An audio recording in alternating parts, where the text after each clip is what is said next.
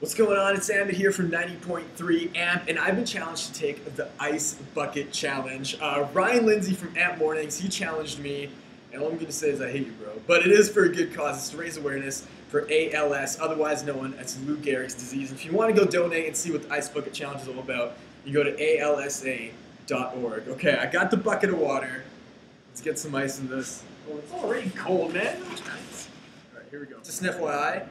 I nominate Kelsey Moore from XL 103, our sister station, to do it, and I nominate AMP Rockstar winner Amy Heff.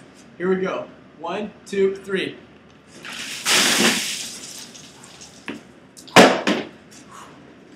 Love you.